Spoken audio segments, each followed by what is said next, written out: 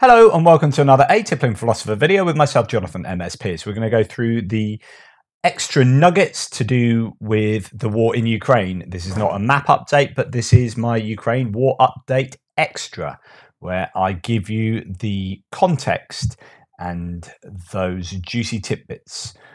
Right, we're going to start with Italy and Silvio Berlusconi. So he's the three-time previous or former Prime Minister of Italy, known for his corruption and also his close friendship with Putin.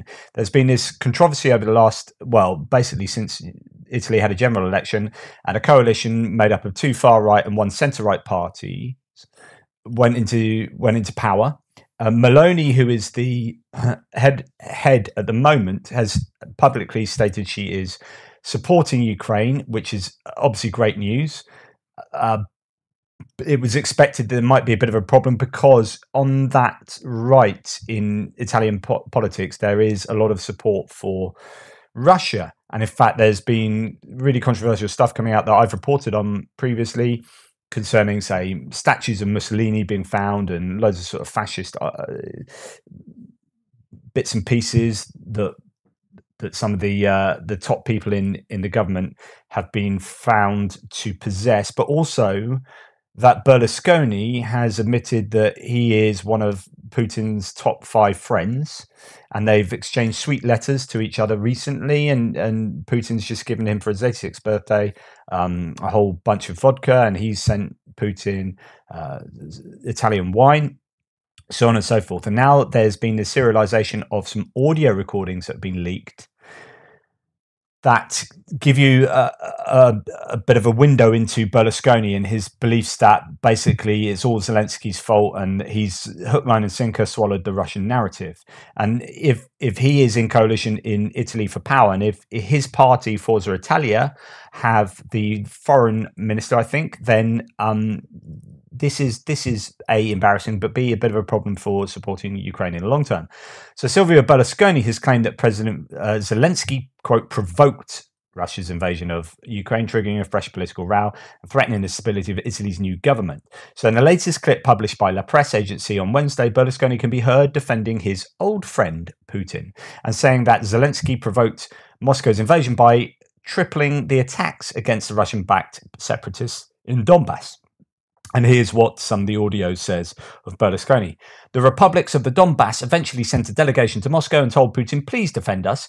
Putin was against any initiative, but he was under a big pressure from the Russian people, and so he invented this special operation. The plan was that his troops had to enter Ukraine, overthrow Zelensky, and replace him with a government formed by a Ukrainian minority, formed by honest, sensible people. Yeah, of course. Berlusconi added that when the Russian military invaded Ukraine, they were, quote, faced with a situation Putin could not have predicted, a resistance from the Ukrainians. Hang on, me interjecting here. How can he think that Putin had invaded and that they wouldn't predict that Ukrainians would be kind of annoyed that they're being invaded by an aggressive force? Of course, I've talked a lot about this, which is the idea that actually that is what Putin and the Russians thought, that they would just waltz into Ukraine and take over the country because they'd be welcomed with open arms. But, you know, that's obviously not what happened. But it's this idea that anyone could actually be as easily duped as Putin, and of course if you're in Putin's pocket, then that's no surprise, I guess. So faced with a situation Putin could not have predicted of resistance from the Ukrainians, who started receiving money and weapons from the West, and the special operation became a 200-year war. So he sees that Putin and Zelensky won't get to the negotiating table, quote, because there's no possible way. Zelensky, in my view, forget about it. I can't say. So that's interesting. I wonder what he would have said there. There are no real leaders in the West, continued Berlusconi. I can make you smile. The only true leader is me. Spoken like a true narcissist. So this and much more just goes to show how fragmented the unity behind support for Ukraine potentially is around the world, and in certain parts of Europe. Take Viktor Orban in Hungary, and here in Italy. Italy is one of the biggest economies in the world, and this is embarrassing.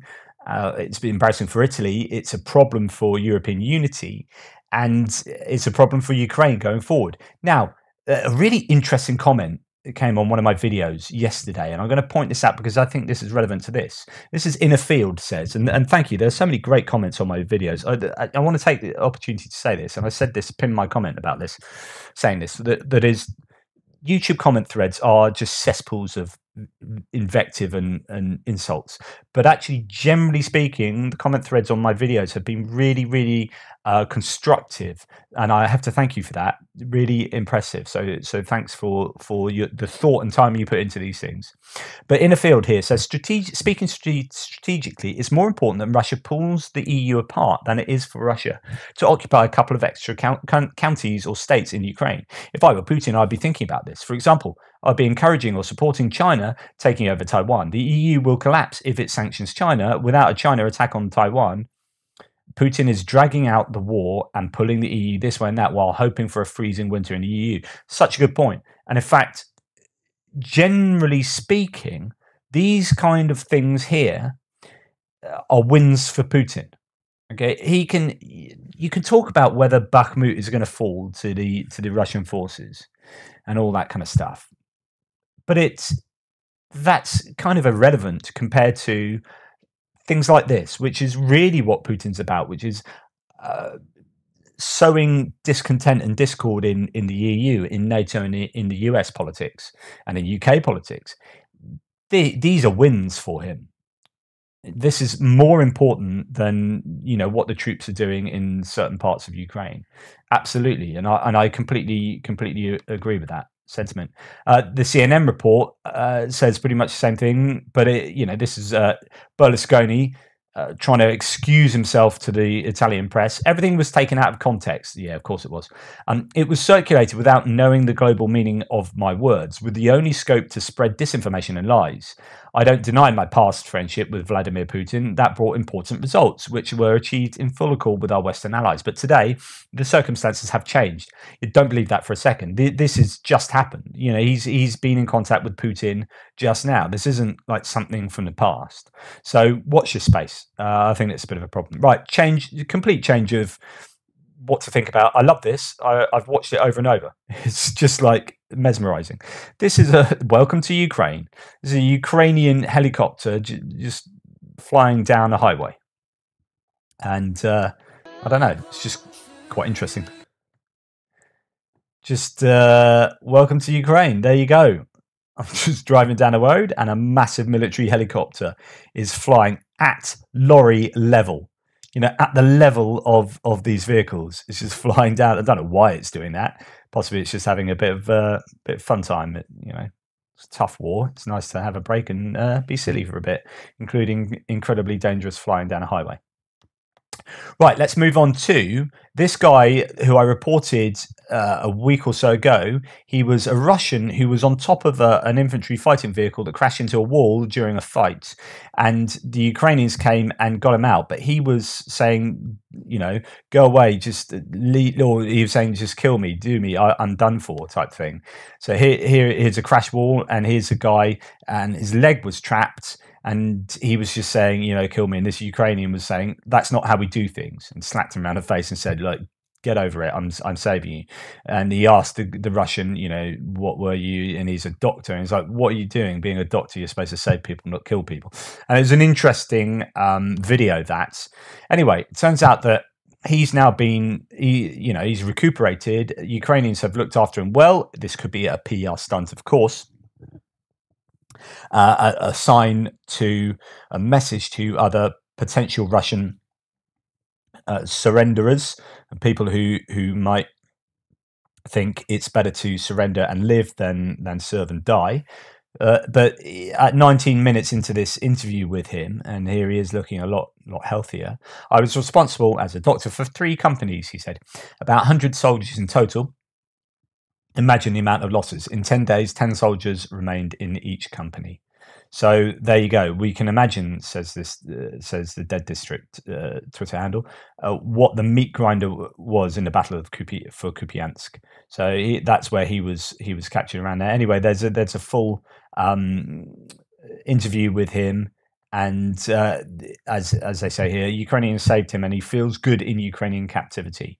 And I do believe that Ukrainians do look after their troops in line with the Geneva Convention. That's what they've claimed, and not only because it's the right and moral thing to do, but also because the optics would be terrible if they treated them as badly as the Russians. The Russians don't seem to care about optics, so they just do what they like and treat people horrendously, as we have seen. And continue to see. And in fact, we're going to be talking about that in a second. Okay, so we go on to a little excerpt from Ukraine, the latest podcast. And this is a Sergio, a reporter who's been on the front line in Kherson, and he's also been up in Kharkiv, and he's kind of comparing the two. And what he has to say is absolutely fascinating here. And in fact, I'd love to play you so much more of this, but I'll keep it to the bunch of minutes I've got in mind. But this is really interesting. Kilometer away, should take cover. There's shrapnel flying around everywhere, and he's like, "You guys got pretty close." He's like, "There's nowhere else to go. It's a kilometer away as the Russians." So just to let you know, he's just been talking about how he's only a kilometer away from literally the Russians. The Russians are a kilometer away, and he's in Kherson, and there's fighting going on around, and he's seen a bunch of stuff. Seeing it from that perspective, I can tell you that there's a couple of differences from Kherson to the Kharkiv counteroffensive, because I covered both. One of them, the most striking one, is the terrain is different. Right? It's not forest.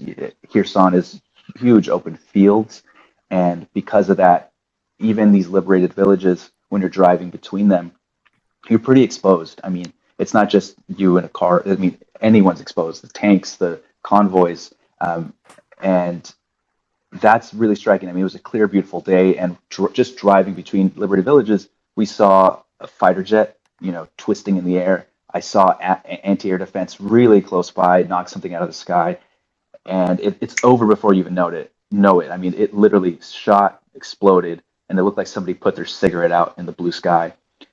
And you hear artillery almost nonstop. And what's interesting is when you're driving between villages, if you look to your left, we saw smoke kind of hitting positions. Look to our right, we saw smoke hitting positions on either side of the road for kilometers in the distance. And it was just like, wow, the front line is super active in many directions. And the other interesting. So I just wanted to show you, this is the Kherson region he's talking about. And you'll notice that it is just almost entirely fields, agricultural fields. Okay, which is completely flat, and there's no forest around here. And so what this means, so for example, there's an area down here at the bottom of this Kherson region next to the sea, the Black Sea. Well, actually, it's the sort of delta leading into the sea, and the Inhulets River that comes down here. That no, from Mykolaiv, it's not the Inhulets River. Sorry, but anyway, this area of land here, where it's a kind of a no man's land. The Russians are sort of back here a little bit, and the Ukrainians are here, and no one's here because as soon as you set foot here, you can just be so easily seen that artillery takes you out. And so some of these little villages are just slap bang in the middle of whole flat areas of field, which is very dangerous. And you send some drones up, and you can see movement really easily. There's no cover, and this is partly why it's been so difficult to take this area. Because it is flat agricultural land. Anyway, I just thought I'd throw that in there. The thing was, there was a lot of trenches that we passed that were Russian trenches, and I got to go inside some of them, and we were just kind of looking at the different ones. I mean, there were some that were they were zigzagged, and then there were some that were in a straight line for hundreds of feet. And we know now, since from World War I, like, you don't dig straight lines in trenches because shrapnel can go through it. It's easier to target. If a drone's hovering overhead, that's a very easy task for a drone. And I've seen plenty of videos that I wouldn't be able to show with you because they're too sensitive. But I've seen one row, just a straight line trench. It's just had loads of dead bodies in them of Russians. That it's just yeah, it seems like that they do have zigzag trenches, but they also have these straight ones that are just very easy to take advantage of. So it's just it was just kind of this very lazily dug fortifications in some cases, and there was dead Russians still on the in some of the trenches, outside the trenches. In one case, there was a commander who had been he's still laying on the ground, and we kind of stopped there to look at him and look at the fortifications, and soldiers would pass by and just kind of glance over and kind of smirk and keep driving. Hey, I'm Casey from Mosaic. Ah, that's so annoying. And a bit of an advert there.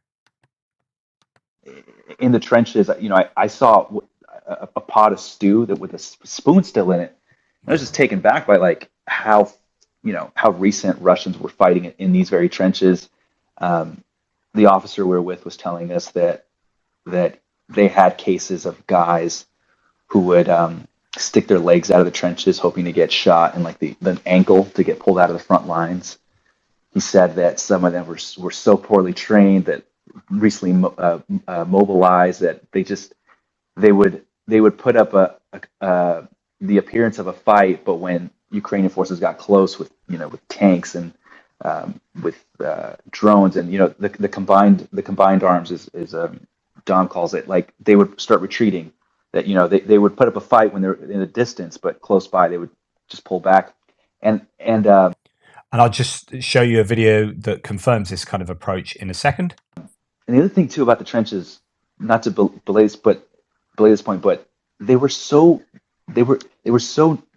narrow. Like they were dug 30 centimeters is what we measured, which is, I mean. So for those still working in Imperial, 30 centimeters is about a school ruler length. Is this, about 12 inches. So if that's how deep the trenches are, goodness me. That's not very high. Like you have to lay down in them basically to get cover. And it just shows you like what poor discipline and what that is not a serious effort to either protect your troops or to really hold that position. I mean, 30 centimeters is quite short. And then, moving away from that stuff, I can tell you that the biggest takeaway was that this is not inevitable for Ukrainian forces to win this counteroffensive. I mean, I saw an American Humvee on the side of some trenches that was blown out, and the Ukrainian soldiers were like, "Yeah, that was a Shahed Iranian drone that hit that last week," and it just makes you think, like, geez, that is that's a pretty good piece of equipment. These lines where I'm standing at that moment were, I thought, pretty secure, and they were just like, yeah, no, the drones, they're you look up, like they might be around here somewhere, and some of the villages are right on the Dnieper River, and you can literally see the opposite side of it, which is the Russian occupied area, and you get told right away, like, look, if you're going to go in and out, you got to watch out because they can see you. There's mortar fire in the area. The residents were saying that. Have you heard of texture? Oh, again. Saying that, this stuff happens in the middle of the day, kind of midday is the worst time. So much to talk about. Thank you so much for that overview. And there's loads more in that interview where he talks about the Russian occupied. He is speaking to a lot of locals and how the Russian occupation of these villages and towns in Kherson it was run like the mafia, and that how cruel they were, and that it's all about this one guy one commander who was cruelest to the weakest. So the people that didn't show great strength, he'd pick on them even more. And it was talking like lots of stuff, very interesting. Anyway, Ukraine the latest, well worth looking into. And it's this idea as well that warfare is becoming an aerial drone warfare these days. The importance of drones has been emphasized or shown with great clarity in this war. So it's not just about drones like the Shahed loitering munitions that go and attack and blow things up, like that Humvee, which is a pretty armored piece of equipment, and the Shahed can take that out, and the Shahed is cheap as chips compared to the Humvee. But it's also the reconnaissance capabilities of these drones and satellites as well, but drones that enable and the spot for the artillery and for mortars. He was saying, you don't want to show your face on this side of the river because if they've got a drone up, they'll just shove a mortar from across that side of the river and you're done for. Anyway, here's a BBC reporter on the front line and the cameraman doing some crazy stuff here, just taking pictures of people who are firing their guns as they're being shot at. But anyway, this kind of backs up one of the claims that was just made by the previous reporter. Okay, let's get down. Okay.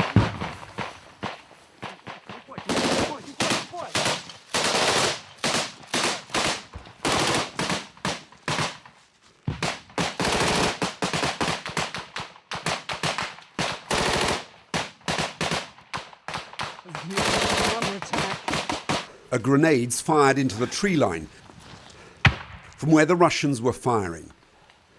As we make a speedy exit. Let's get out. Let's get out. Okay. Okay. We're getting out of here. They just came under some small arms fire, probably from a Russian scouting party. So they've been telling us to get out of here, back to the main headquarters. Russian forces have been trying to outflank them.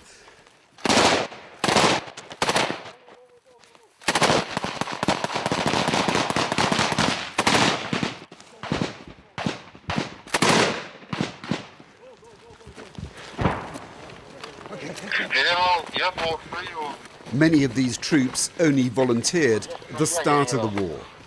Months of fighting has transformed them into a professional army. But these counterattacks are slowing their advance. They come at us like cannon fodder. That is their strategy. As soon as we open fire on them, they retreat. But we need more armor to continue the assault. And we are waiting for reinforcements so that we can move forward.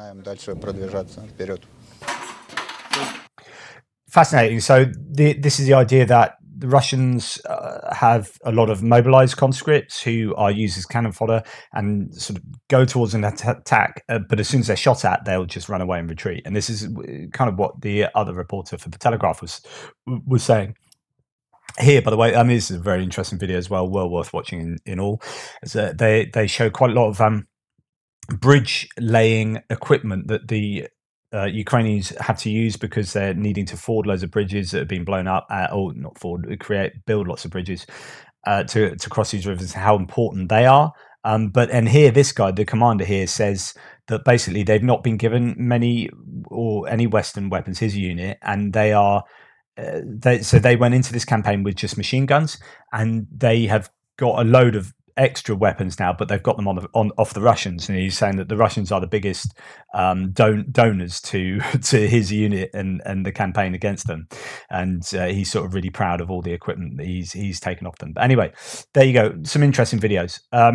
This is to talk about Iranian sanctions. So in my one of my previous videos, I talked about how the Shahed drones and Iranian drones are a real problem for the Ukrainians, as we saw even in that previous Telegraph podcast interview, where the guy was saying that the Humvee was taken out by a Shahed loitering drone. So here so in one of my videos, people commented and said, well, actually, someone said, because I talked about how that there were fewer drone strikes. There have been fewer drone strikes kind of each successive morning, where they seem to happen in daylight in the morning, but there actually haven't been as many since the initial load that came over and basically took out a lot of the Ukrainian infrastructure, energy infrastructure. And one of the claims that someone made was like, well, there have been these sanctions put on by the EU and UK, and it could be that this has really affected the Iranians being able to provide these. But I said, no, I don't think that's the case, because it's immediate, right? They've not got. I mean, these sanctions only came on in the last day or so, and you've seen a drop off of these kind of loitering munitions being used, these kamikaze drones, and that's far more likely to be reflective of a running out of these. So they put an order of 2,500 to the Iranians, and that doesn't, that's to be ordered. That doesn't mean they've got 2,500 sitting around. They will have a certain amount of stock, and then they've got to build the rest. So the sanctions might affect the building of the rest of these, but that's much more long term than just what's happened over the last 3 or 4 days. So I think the sanctions, if they are useful and if they work, they might well affect whether they get the rest of the order going forward. But now it's going to be about using up the stocks that they have, and I just think it just shows that they probably don't have the stocks. The fact that they don't. That they have had fewer and fewer attacks with these drones, just to me would say that they just don't have as many. They're running much lower on them now. And here this is a Radio Free Europe, Radio Liberty article. EU, UK announced sanctions over Iran's drone deliveries to Russia, and it says that some of the Iranian staff, current chiefs of staff, and a bunch of others have been themselves sanctioned, as well as the Shahid aviation industries. Now, the question is, will that really affect them and their ability to make these things, because they are co-opting commercial components that, unless those are sanctioned too, I don't know. I don't know the clarity on exactly what's being sanctioned here, but I don't know whether this definitely means they won't be able to make these going forward. My bet is that they will find loopholes and still be able to make these things. I know that there's been an Austrian company that's been providing a lot of their components because they don't do it directly, and it's legal.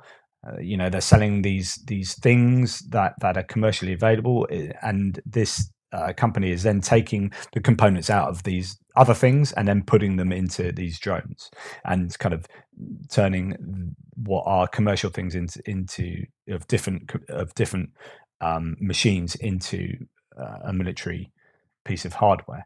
Now, puts this together with the fact that Iranian Major General Yahya Rahim Safavi has said about 22 countries have filed formal bids to purchase Iranian-made military drones. The current candidate countries for the purchase of Iranian drones are Armenia, Tajikistan, Serbia, Algeria, Venezuela, and other countries. This is really interesting. So this war is basically a big showroom for military hardware. And Russia was, and I talked about this before, Russia was the second biggest exporter of arms in the world. But this war will have had an absolutely terminal effect on their arms industry, because this is not showing Russian arms in any decent light. And there will be a lot of countries around the world that are looking at this war and going, yeah, all those tanks we were going to buy off you, Russia, not too sure about them anymore. Might go somewhere else to get them. About this, about that, not too sure about that. However, Iran have come in, Bayraktar have done really well in Turkey, and you'll have things like these Caesars and Crabs and Panzer Howitzer 2000 from around Europe. People will be going, oh yeah, no, these look pretty good. Everyone's talking about them. And also these Iranian drones, cheap as chips, but really effective. So no surprise that Iran will do very well out of this, and then you can bet your bottom dollar that they'll find a way of getting around these sanctions and not only supplying drones to Russia but to many other places around the world. And just to carry on this idea, so there was talk of I reported yesterday, I think, that there were Iranians on Crimea supporting the use of these drones and training people technically in how to use them. But now it's claimed that 10 Iranians helping Russia operate their drones have been killed in Kherson, and this is according to Ukraine, but through the Jerusalem Post here. Now that's really interesting. Then they're not just in Crimea; they're actually on the front lines helping them to use these Shahid drones. Now Ukraine says that they died during strategic missile attacks. But anyway, that's an interesting development. Talking about these drones again, there's been a German company that's confirmed it's now ready. It's already sent one of these radar systems. This is called the TRML 4D and can detect 1,500 targets at once in a 250 kilometer radius, 360 degrees. And these pieces of kit are really, really good. This is exactly what Ukraine need, but they just need a lot of them. So it's great that Germany's come in, and this company has in record time produced. Hensoldt in record time it's given one of these and is sending another 3 over. So they'll be building these to suite really. This is great because it can detect smaller craft such as the Shahed drones, and what you then do with that information is another thing. So you then need stuff to take that out of the air. There are things like the Iris-T air defense system, which is an excellent piece of kit that the Germans have just given, and I presume will be giving more, but that's really super expensive, and the missiles will be expensive. So really you want a load of these Gepard I talked about, loads of auto cannons positioned around to shoot these things out of the sky, because I think it's far more cost effective to just send a bunch of autocannon rounds up into the sky to take out these drones that do fly. They fly, I think, 111 miles an hour, so they're fairly slow. They're quite noisy, so you can see them coming, hear them coming, even though they are quite low. They generally fly low, so you can take them out with small arms or autocannons. Anyway, that's great that's coming. It won't be a game changer, but they need as much of this stuff as they can get, the Ukrainians.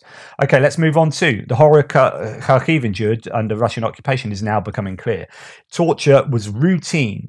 Witnesses say police see the signs in the bodies they're recovering. Quote, there are people with tied hands, shot, strangled, people with cut wounds, cut genitals.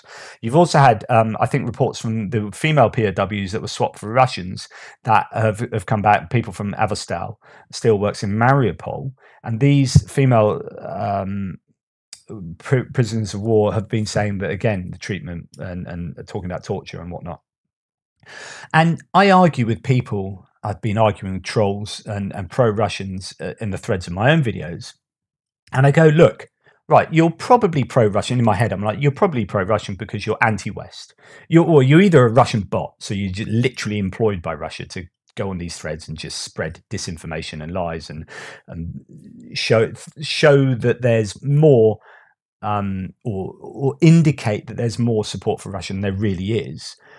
Or you are someone who's genuinely anti-West, so anti-American imperialism, anti-UK and EU, anti-West, and the enemy of my enemy is my friend. So if I'm anti-West, then I'm friendly with the Russians. I'm pro-Russia because I want the West to get, to crumble and fall apart.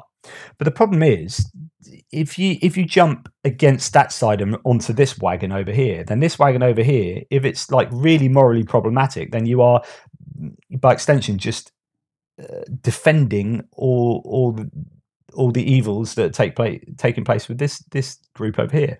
So in being anti-West and whatnot, you're saying, right, I'm pro-Russia in this war, but that means that you are supporting something like 40,000 registered war crimes. I mean, is that really what you think? I feel really strongly about this because, and I tried to call someone out on it, and they refused to entertain my question. I was like, they were just insulting me and saying this and this and whatever. And I said, no, okay, but let's get this straight. Are you defending 40,000 war crimes? Oh, it took the mickey out of me for saying that. It's like, no, seriously, I want to know, are you supporting 40,000 war crimes? And like, you can say what you like about these guys, but in supporting these other guys, you are supporting a morally terrible regime. And I want you to just express whether this is something that you sanction. Do you sanction these war crimes? And of course, they don't answer that question. Okay, so really, it comes down to the, like, Ukraine have not done anything like this, nothing like this, and that's almost all you need to know. Just yeah. Anyway, this is fascinating and has been underreported and is really important for you to know. So I'm just going to read out this Twitter thread about Putin's declaration of martial laws in the parts of Ukraine. So he's just announced martial law in the 4 districts, regions that he's annexed. But this guy says this is meaningless. He did something else today, much more important and telling. He introduced a kind of martial law across Russia in what looks like an effort to preempt the possibility of revolt. Here are the details.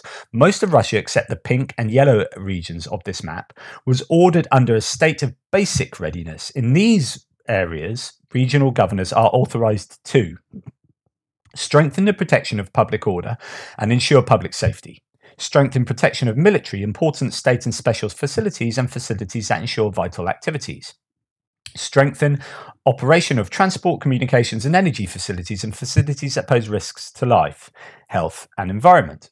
4. Introduce a special regime of operation at facilities listed under 3. The 2 of Russia's federal districts closest to Ukraine, central and southern, yellow and pink on the map, are ordered under a high alert level. There you go. There's the map. The governors of regions in Russia's central and southern federal districts are authorized to take all the measures listed above, plus 5. Restrict and inspect the movement of vehicles. 6. Introduce control over the operation of transport and communications facilities, computer centers and automated systems, and then use them for defense needs. Crimea and regions of Russia that neighbor Ukraine, Krasnodar Krai, plus Belgorod, Bryansk, Kursk, Rostov, and Voronezh oblasts, are ordered under medium level of response, which is higher than high alert. Maximum response was reserved for recently annexed regions.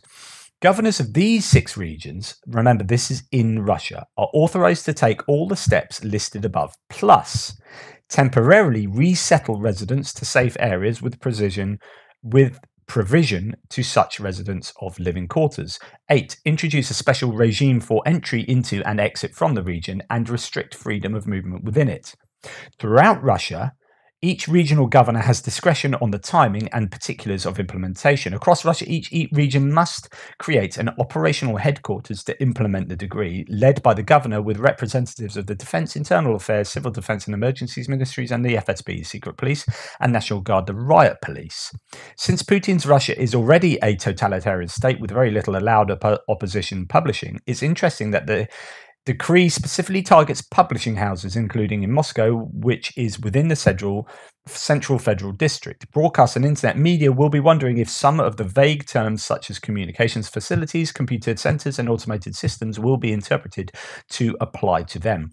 With public gatherings already closely monitored and suppressed, it seems likely that one of the main effects of the decree will be increased presence of armed men in public and increased monitoring of vehicular traffic. This is absolutely crucial. This is really interesting to know that Russia are doing this. And it looks like in the event that the mobilization and the war efforts go badly in Ukraine and you get some kickback from within Russia, that they are putting things proactively in place to stop that happening. And the thing about the internal security in Russia is there are far more members of the internal security forces than there are the armed forces. And that means that to have a revolution in Russia is particularly difficult because there's such a stranglehold of the population. And once you control the narratives through the media and the internet and print media being controlled and under sort of martial law, and once you have all of the aspects of society being drawn under martial law, there is really very little scope for freedom in Russia and the ability to show any kind of dissent to the decisions being made in the Kremlin. Anyway, I think that's fascinating. Right, next one. People have been asking about dragon's teeth. A few people have said, what are they? These are dragon's teeth, and these are basic big concrete sort of pyramids placed in usually long straight lines to inhibit the fast moving of vehicles. So I've shown you footage of Humvees racing through fields and dropping off troops. So in these kind of thunder road incursions or really quick lightning offensives, stuff like this slow you down. Now, with massive lines of these across a field, it doesn't take an awful lot to move them. It doesn't, you just need some kind of excavation machine, some kind of digger to move these, and then you can move on. So when you have several lines of these and you've got trenches as well, things then become slow. And I guess that's what the point is, to slow down, to put speed bumps in the way of Ukrainian advance, to then to allow you to then hit the Ukrainians as they advance, because they've slowed down to kind of get their way through these defenses. Anyway, those are dragon's teeth. Going back to my video that I said about the US politics, and I know as soon as I do anything on US politics, I know there's a variety of people that watch this, and there'll be lots of people who will disagree with each other and will disagree with me. I have my own political views, which, you know, are going to be fairly obvious. But I'm trying not to alienate anyone. I'm trying to just be as honest as I can. Now, when I was saying that the Republicans in the midterms might cause a bit of a problem for continual support of Ukraine, lots of people jumped on and said, actually, you need to consider this. And these are things I have considered in other videos, but let's draw it all together here. I'm not, you know, the Republican Party in America is actually a spectrum of its own, and there will be certain people. The thing is, don't shoot the messenger. All I was doing yesterday was saying, look, this is literally what the Minority House Leader Kevin McCarthy has said. This is literally what people like Matt Gaetz are saying, what the CPAC is saying, and all these things. You know, some of the Republicans are saying that they will not give a blank check and they will not continue to support Ukraine with financial support in the way that they already have been doing. Okay, so that's just come the midterms. This might be a problem. That's all I'm saying. Right. But some people said some very interesting things which are worth drawing together here. I mean, again, I've spoken about all of this stuff previously, but it's about synthesizing this. Okay. Oliver Carpenter says, I reckon there will be support for Ukraine continuing after the midterms in the USA for a few reasons. First of all, support for the Ukrainians is very popular and will likely be a big ticket item. I don't think it will be a big ticket item. I don't think people are going to be voting on that. However, he's right. I think there is about 73% support, if I remember correctly. So most Americans still continue to support Ukraine to that degree. It's quite impressive.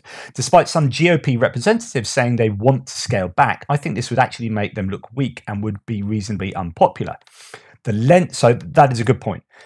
The Lend-Lease Act that the US is using to support Ukraine does not require House or Senate approval. It's just Biden and whoever the head of the Pentagon is making that decision on the financial support packages being sent. So it'll continue throughout Biden's tenure regardless. This is a really good point. So I talked about Lend-Lease, and Lend-Lease is a way of bypassing the Senate. So you're a trifecta in America. You've got the president, but the president really can't do anything unless he has the Senate and the House. Right. So if you have all three of them, then you can make decisions very easily because your party controls all three of them. But if the rather like in the last 6 years of Obama's rule, he had the White House, but he didn't have the Senate and the House. So he couldn't make decisions because the Senate and the House would vote against him. So in order to get around this problem, Biden introduced the Lend-Lease program, which was last seen in 1941 in World War II, which is the ability to give equipment to, in this case, Ukraine, without having to get it sanctioned by the House and the Senate. Okay, and that means it doesn't need a sign off, doesn't need a vote. He just gives them equipment. I'm not sure about the financial side of it, about actual funding, just like money, and I think that would need to be signed off. But you'll probably correct me on that. But that is important. It is important to know that even if the GOP got the say, for example, the House, and all suddenly decided to vote against Ukraine support, then Biden could still use a Lend-Lease program to get stuff to Ukraine. Okay, but there's more points to be made still. So John Nayrick says, as an American who tries to stay politically aware, even I was. So he's talking about some other guy commenting on this, another YouTuber, pointing out that the support in the US for Ukraine is about 73%. That's what I said. Also, while the GOP might be campaigning on cutting back on aid, it isn't a universal sentiment for all the members. Funding bills can get passed with all Democratic support and just a sprinkling of bipartisan Republican support. This is a super important point and absolutely right. So even if Kevin McCarthy and a bunch of Republicans say, right, we're going to try and put a spanner in the works for getting this stuff passed in the American political system, actually they're just a number of Republican lawmakers. Now, as long as you have all the Democrats and then a few Republican senators or representatives voting with support for Ukraine, then that will pass. That legislation will pass, or policy or whatever. Those packages will pass. So actually, this is a super important point. Yes, they can. A lot of the Republicans can say what they like to probably please their rank and file members, but in reality, it won't really change the voting outcome. But it's not just that. Finally, when we give military equipment to Ukraine, all of this has to be backfilled by new stock here. The defense industry is a solid, perhaps too solid, many felt in the past, contributor to the right wing. So this is to say that lobbying happens an awful lot in America, and part of the lobbying is a military-industrial complex giving money to, he's saying, in particular, Republican lawmakers to say you need to make policies that, I mean, this is what lobbying does. It's basically legalized corruption and bribery. Sorry, but that's my opinion. Which is to say that we are is quid pro quo completely. We're going to give you money as a politician, but if we're going to give you money, we expect something in return. So this might be the NRA, like with National Rifle Association. It might be healthcare providers and health insurance. It might be whatever the lobbyists are, or gun control, or whatever. You know, people are given money by lobbyists, but the expectation is if we're going to give you that money, we want something in return. So the military industrial complex will be giving money to certain senators and lawmakers and representatives to say, yeah, we're going to give you this money, but when you make your votes in Congress, you need to vote in favor of the military industrial complex. So if we are a big defense contractor, or if we're a big defense manufacturer, here's a bunch of money for you. We support everything you're doing. And by the way, when you go and do that vote, we expect you to give support to Ukraine, because that means sending loads of our equipment to Ukraine, and then we will have to build more that will have to be paid for. Now, as John Nayrick says here, they love the idea of increased spending for replacement equipment. Their wishes are likely to sway members who might talk loudly out one side of their mouth, the other side of their mouth. So they might say, we're not going to support Ukraine, but actually we are, because I'm getting lobbied here. And what this does is it stimulates the economy. So at a time of a cost of living crisis and a recession looming, then if you've got defense manufacturers making loads of stuff, even if it's getting sent to Ukraine, you're still creating jobs and there's still a load of money floating around. And so there is an argument to say that actually there will be support for Ukraine going forward, because it's a way of stimulating the American economy. It's not just about giving money to Ukraine and America gets nothing. In fact, it's far more complicated than that. Anyway, I hope that kind of explains, and also talks about, my position was just reporting what the Republicans said yesterday, but here's a more kind of nuanced view. Which brings me on to my final bit. I'd like to talk a little bit about psychology and all this kind of whatever, and tell me if you don't like this. If you do, it's the kind of stuff I do. Anyway, motivated reasoning. Like, why do you come to my channel to look at to listen to me? Why do you go to, I don't know, Defense Politics Asia? Why would you go to Rybar? What do you go to certain channels because they just confirm your view already? So if you're pro Russia, you go and search out the stuff that supports Russia. If you're really pro-Ukraine, you go and search out the views that support your pro-Ukrainian view. The way that we process information is to activate directional goals by trying to confirm a desired conclusion. So this really explains what I'm trying to say. So there are two ways of reasoning. Motivated reasoning is about being motivated to reason a particular way. So you have a conclusion that's already there, and you then try and argue towards that conclusion. Actually, you're arguing back from the conclusion. You're backfilling your rationale for that conclusion, rather than starting with the evidence and building up and creating your worldview from the bottom up. So this is a bottom-up approach as opposed to a top-down. A top-down would be motivated reasoning. You start with a conclusion or theory and work backwards. Bottom-up is build up towards a conclusion. So here we have evidence. Using reason and logic, you build that up towards a conclusion. And you go wherever the evidence and the reasoning leads you. You don't start with a conclusion and then work backwards, because you are already ending up, you're starting where you will end up. It's kind of circular.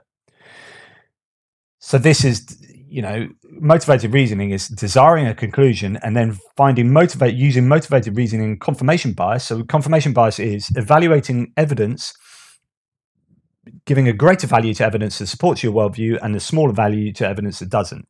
Or you attack the person that delivered that or wrote that evidence or has something to do with that evidence, and you minimize it and make it smaller, rather than treating evidence objectively and saying, well, this has this value and this has this value, and therefore this is more powerful. You say This evidence is more powerful merely because it confirms my worldview. Now, we all do this. It's really difficult to get away from this. I do this. I'm not saying I'm somehow different from you guys, but being aware of this is really, really important. So if you start with your conclusion, use motivated reasoning and confirmation bias, and you end up with an incomplete and low quality evidence. And it's just the way it goes. Here's a way, this is just really interesting to me. This has nothing to do with the subject. This is to do with like microchips or something. But this is a good way of showing that this works all over the shop. So this is a bottom-up flow, which is correct by construction. So your construction from the bottom up, your option to customize fill routine for different needs, building blocks, fill done at each level of construction. Okay, it doesn't matter what any of that means, other than it's this idea of building up as you go. And then you've got the correct construction because you've built upwards. But if you have a top-down flow, and it talks about microchips here, blah, blah, blah, whatever, these last two are interesting for me. Run checks after fill to find hotspots, fix hotspots where possible. If you start with the conclusion and then look for evidence to support that, your evidence doesn't necessarily knit together very well, and it's very poor evidence. And what happens? You end up having to end up having to fight fires all the time to try and plug the holes and sort out your very rickety evidence that's been constructed from the top down, and it's very brittle often, and you do that, your castle in the air can often tumble down because it's built on either nothing or very, very thin foundations.